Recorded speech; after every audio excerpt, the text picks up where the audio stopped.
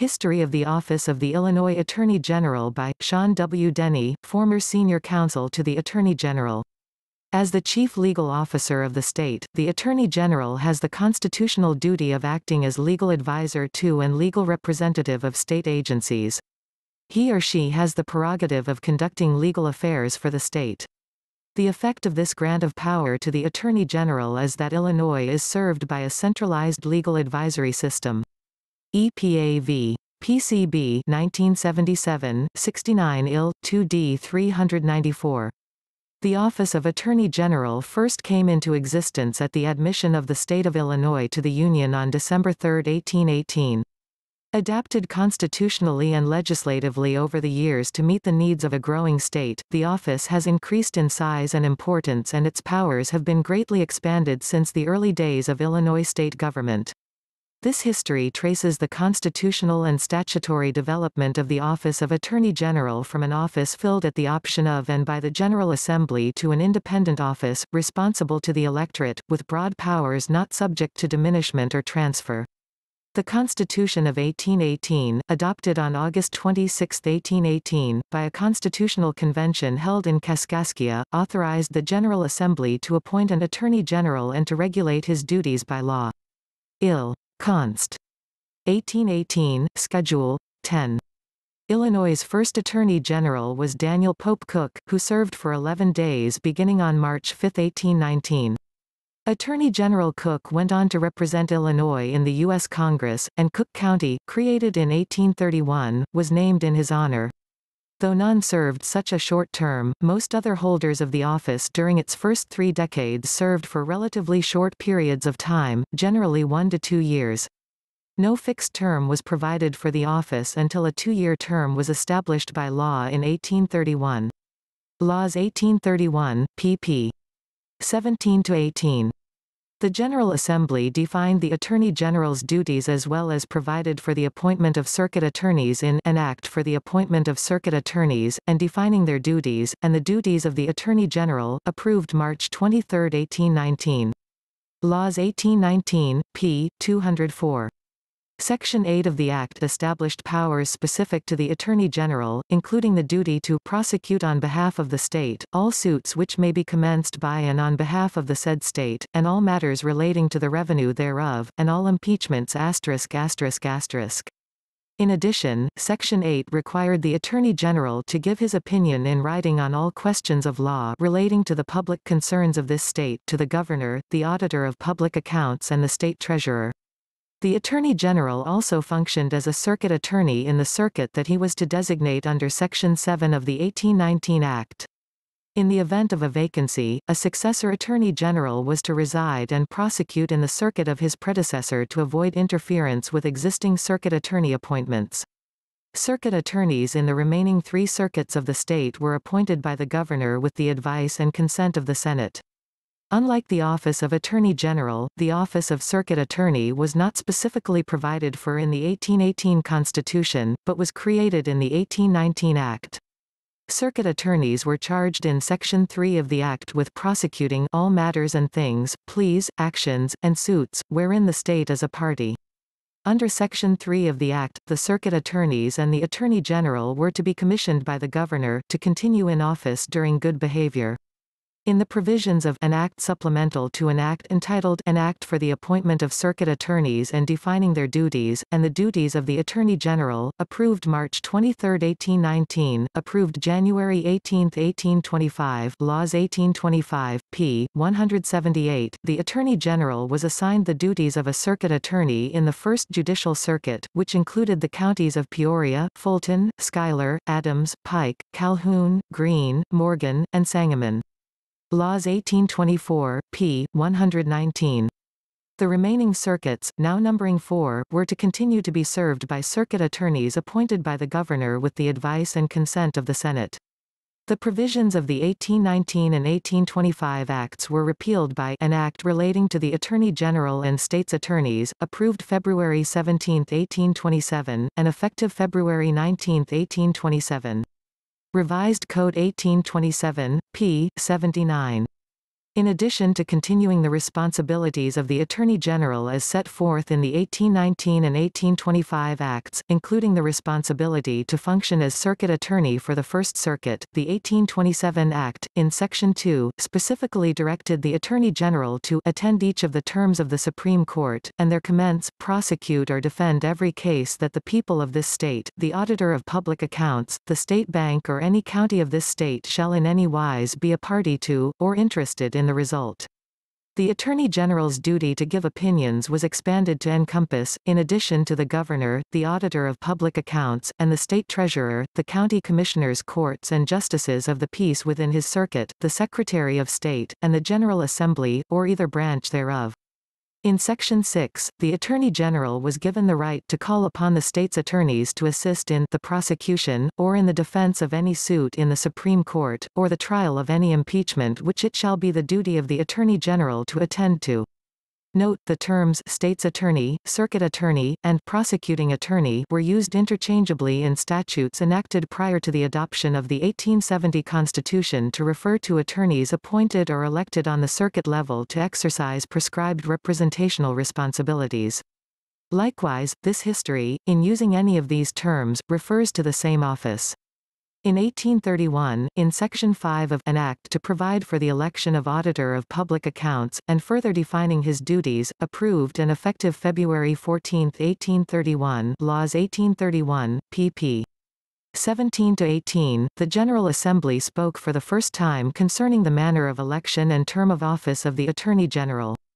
This provision was reenacted in an Act to consolidate the acts relative to the Auditor and Treasurer and election of the Attorney General, approved March 2, 1833, and effective July 3, 1833, Revised Laws 1833, p. 103.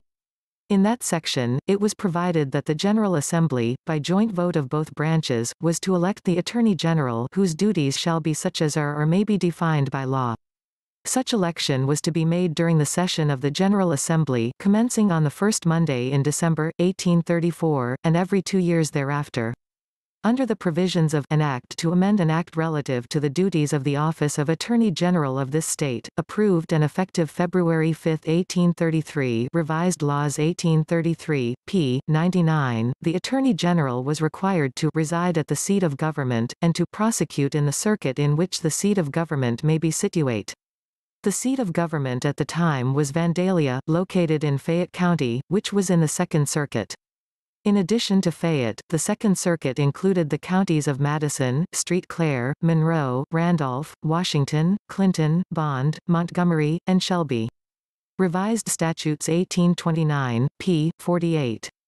An Act to amend an Act, entitled An Act Relating to the Attorney General and State's Attorneys, effective February 7, 1835, Laws 1835, p. 44, provided for the appointment of the state's attorneys by the General Assembly rather than by the Governor.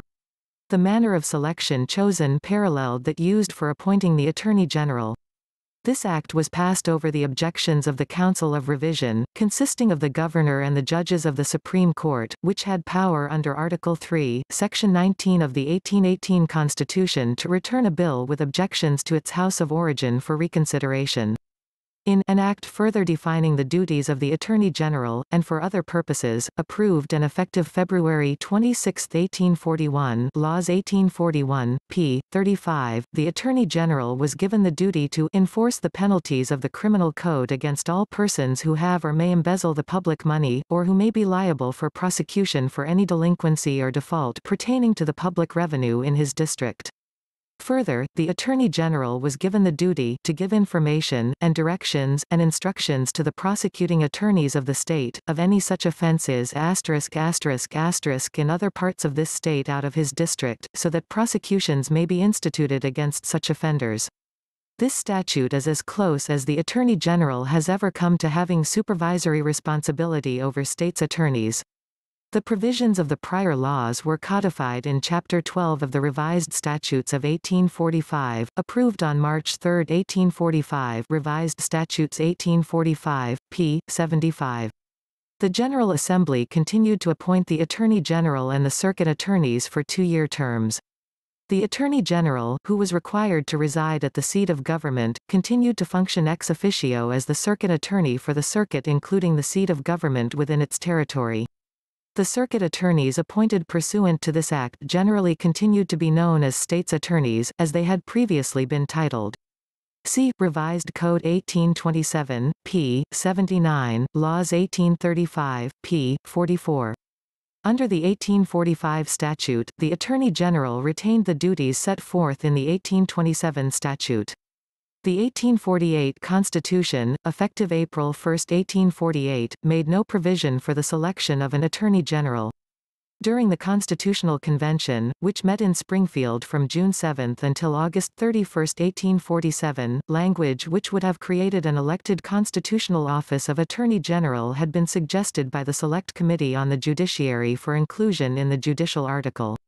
That language provided as follows: ****sec. 20. There shall be elected, by the qualified electors of this state, one Attorney General, who shall hold his office for the term of 4 years, and until his successor shall be commissioned and qualified. He shall perform such duties and receive such compensation as may be prescribed by law.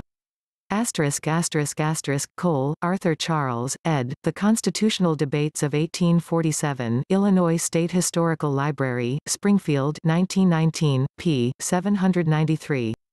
Charles H. Constable, an influential Whig leader, state senator and lawyer, moved to strike the section on the following grounds.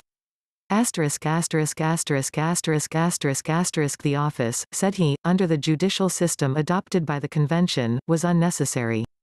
Under that system, the circuit attorney for the state in that district where the seat of government may be, can be appointed the constitutional advisor of the governor, and the state's prosecuting attorneys in the several circuits might be required, by the legislature, to follow their cases up to the Supreme Court in their districts. Cole, Arthur Charles, ed., The Constitutional Debates of 1847, Illinois State Historical Library, Springfield, 1919, p. 793. The motion prevailed and the proposed section was stricken. The office was mentioned only in Section 29 of Article 3, which continued a prohibition contained in Article 3, Section 25 of the 1818 Constitution against the Attorney General or an attorney for the state, inter alia, holding a seat in the General Assembly.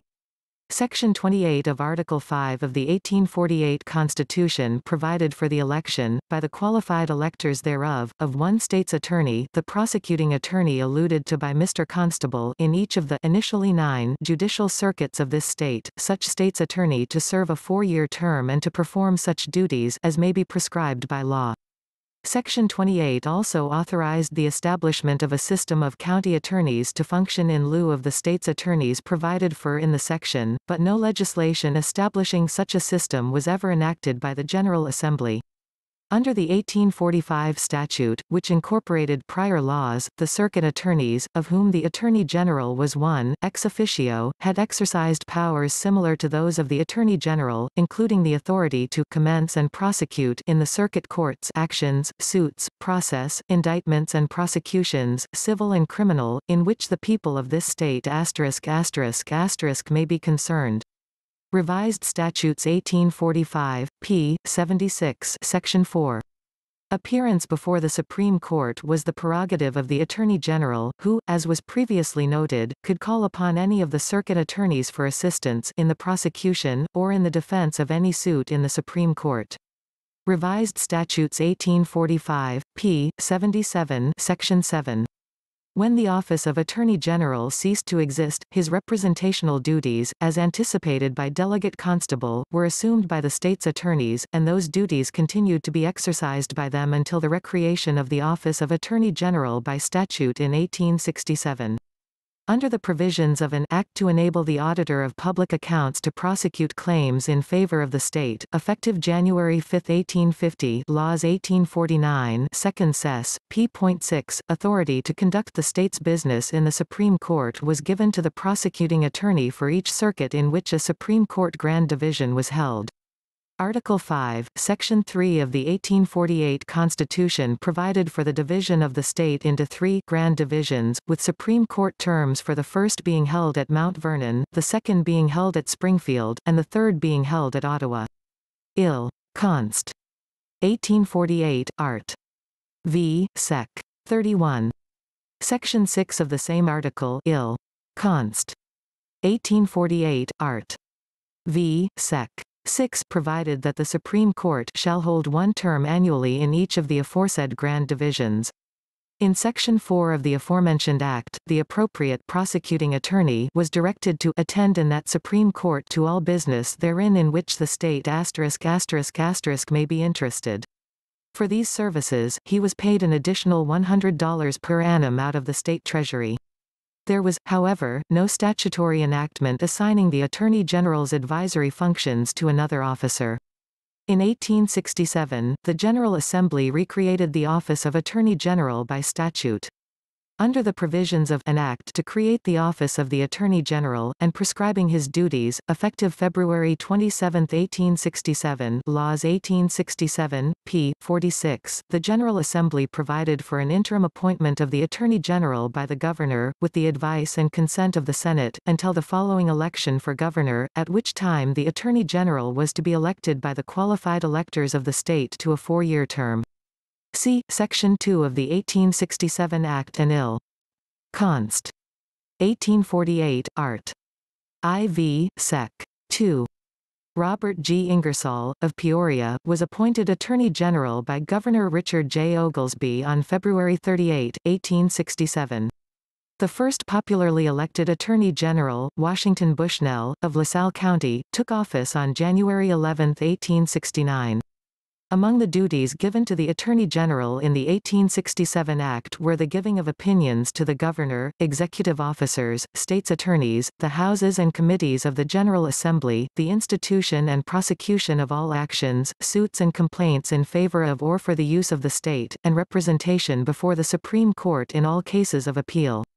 The 1870 Constitution, effective August 8, 1870, re-established the office of Attorney General as a constitutional office.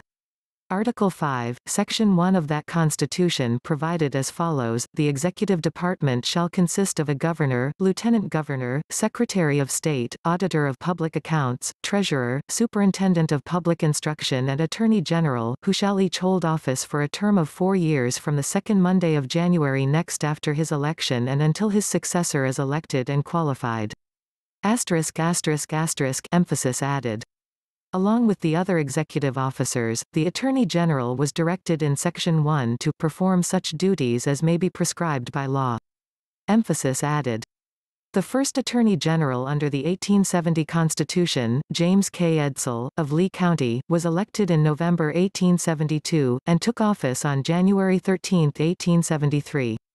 The statutory powers of the Attorney General were restated in an Act in regard to Attorneys General and States Attorneys, approved March 22, 1872, and effective July 1, 1872, Laws 1871-2, p. 169. Section 2 of this Act expanded on the 5 paragraphs contained in the 1867 Act, setting forth 12 paragraphs defining the Attorney General's duties. Section 4 of the current Attorney General Act 15 ILCS 205 quarters is, in substance, largely based upon this enactment. The duties set forth in the 1872 Act included, first, to appear for and represent the people of the state before the Supreme Court, in each of the grand divisions, in all cases in which the state or the people of the state are interested. Second, to institute and prosecute all actions and proceedings in favor of or for the use of the state, which may be necessary in the execution of the duties of any state officer. Third, to defend all actions and proceedings against any state officer, in his official capacity, in any of the courts of this state or the United States. Fourth, to consult with and advise the several states' attorneys in matters relating to the duties of their office, and when, in his judgment, the interest of the people of the state requires it, he shall attend the trial of any party accused of crime, and assist in the prosecution.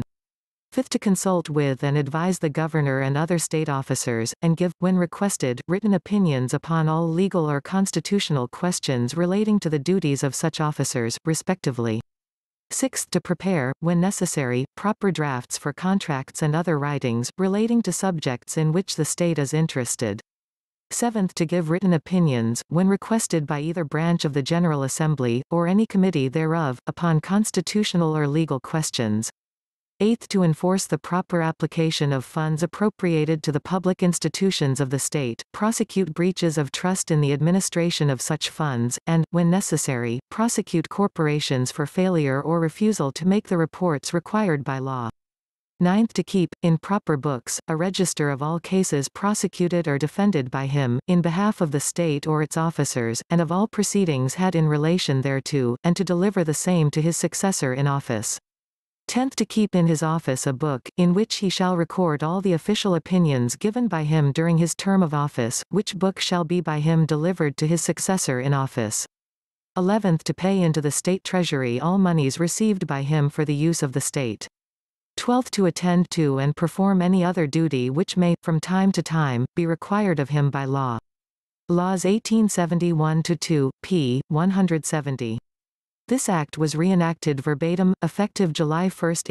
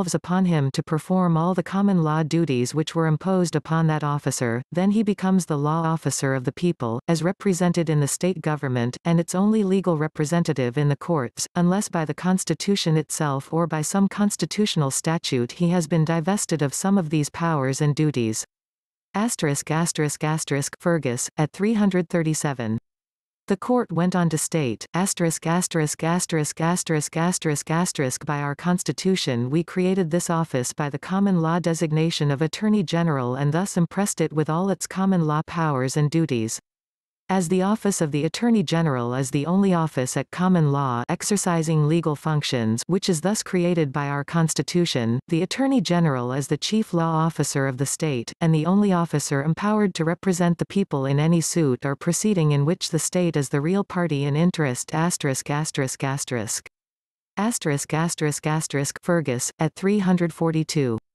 The court noted that it is the Attorney General's duty to conduct the law business of the state, both in and out of the courts. Fergus, at 342.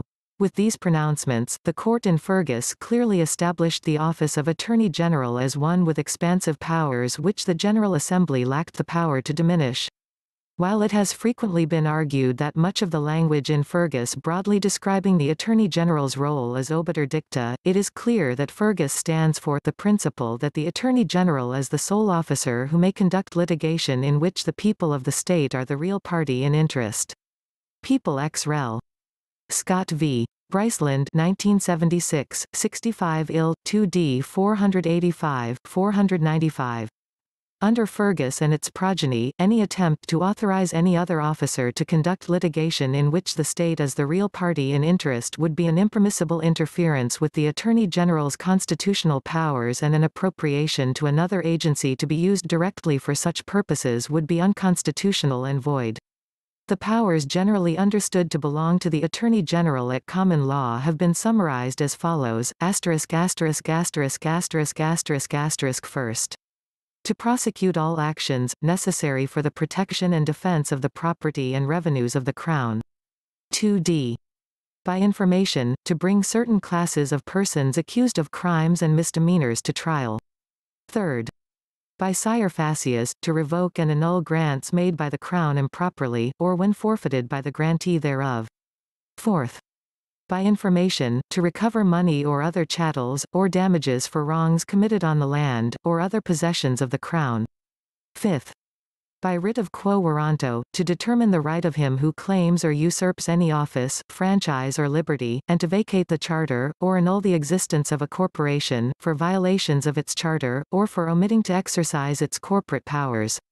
Sixth, by writ of mandamus, to compel the admission of an officer duly chosen to his office, and to compel his restoration when illegally ousted. Seventh, by information in Chancery, to enforce trusts, and to prevent public nuisances, and the abuse of trust powers. Eighth, by proceedings in rem, to recover property to which the Crown may be entitled, by forfeiture for treason, and property, for which there is no other legal owner, such as Rex, treasure trove, and c. 3 Black. Com. 256-7, 260-266, id. 427 and 428, 4 id. 308, 312. Ninth, and in certain cases, by information in Chancery, for the protection of the rights of lunatics, and others, who are under the protection of the Crown. Mitford's Place, 24-30, Adams Equity, 301-2. Asterisk 1919-20 ill. Ati Gen. Op. 618, 629-30, quoting from People v. Minor, 3 Lansing, NY 396 1868.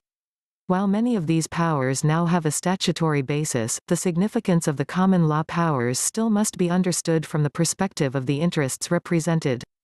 Representation of the Crown is translated in our system to representation of the people, thus, serving the public interest is established as the paramount obligation of the Attorney General.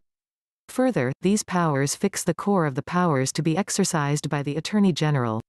While they may be expanded upon, nothing in this basic core can be transferred or exercised by any other officer.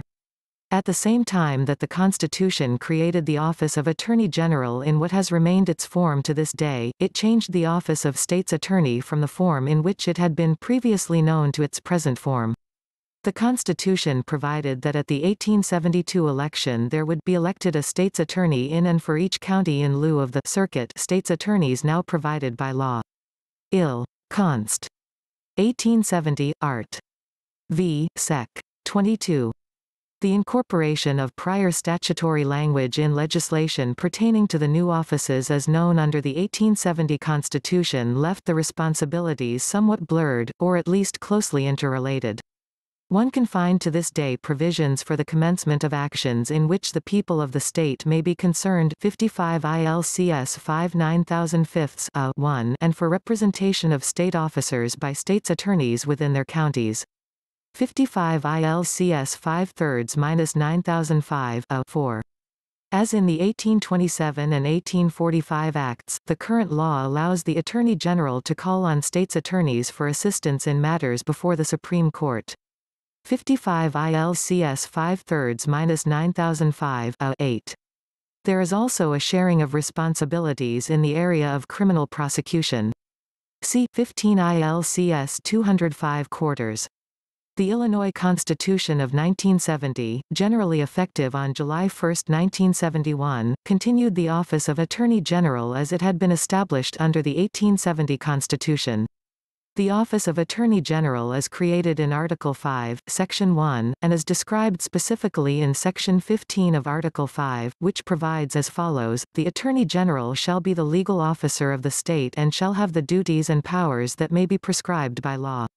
While there was some discussion in the course of the Constitutional Convention concerning a possible limitation on the powers of the Attorney General, given the clear understanding from Fergus v.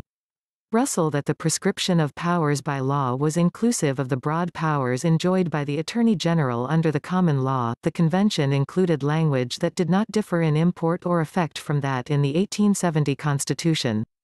Note, in their book The Illinois Constitution, An Annotated and Comparative Analysis, Institute of Government and Public Affairs, University of Illinois, Urbana 1969, prepared for the Illinois Constitution Study Commission, George D. Braden and Reuben G. Cohn suggested, at p. 360, that reversion to the language of the 1818 Constitution regulated versus prescribed by law would introduce adequate flexibility in allocating legal work within the executive department.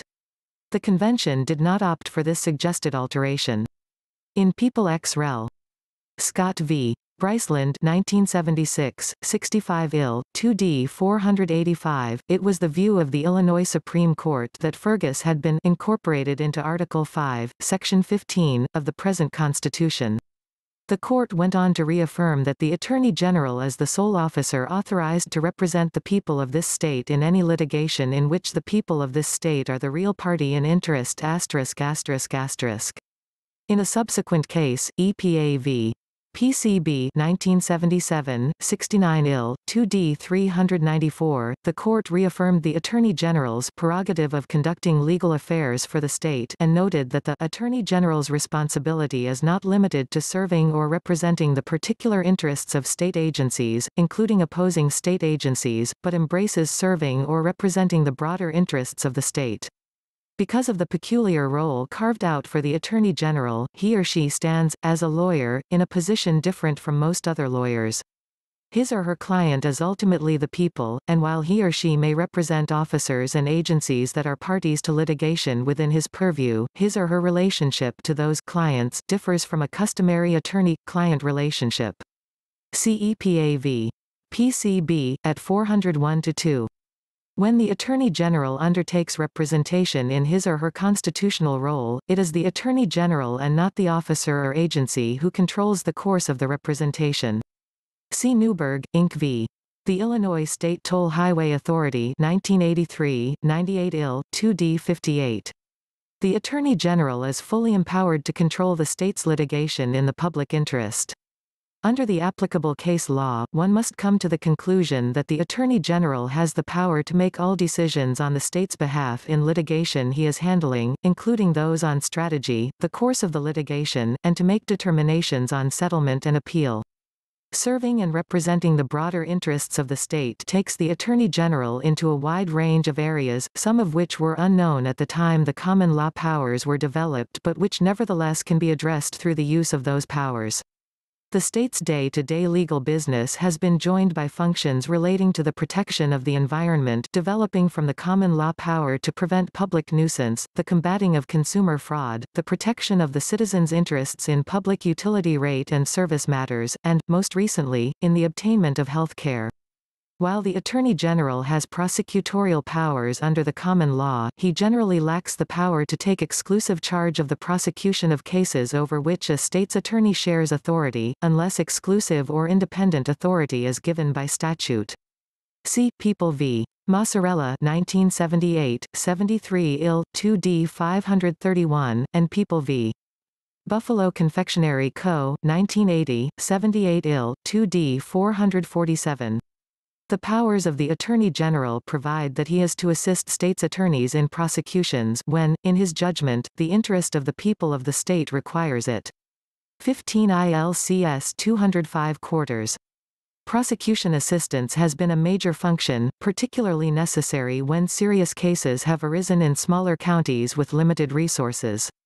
Criminal activity on a multi-county basis has led to statutory power to convene a statewide grand jury with powers crossing jurisdictional lines for investigation of specified drug and street gang-related offenses. 725 ILCS 215/1 et seq. In specialized areas, and particularly in areas pertaining to environmental protection, the General Assembly has given the Attorney General independent power to prosecute. As was provided in the office's earliest days, the Attorney General retains the prerogative to appear for and represent the people of the state before the Supreme Court in all cases, civil or criminal, in which the state or the people of the state are interested. 15 ILCS 205 quarters. Thus, most serious criminal matters, and particularly capital cases, eventually fall within the Attorney General's purview. In the 180-year history of this state, the office of the Attorney General has developed and has become an indispensable participant in this state's governance.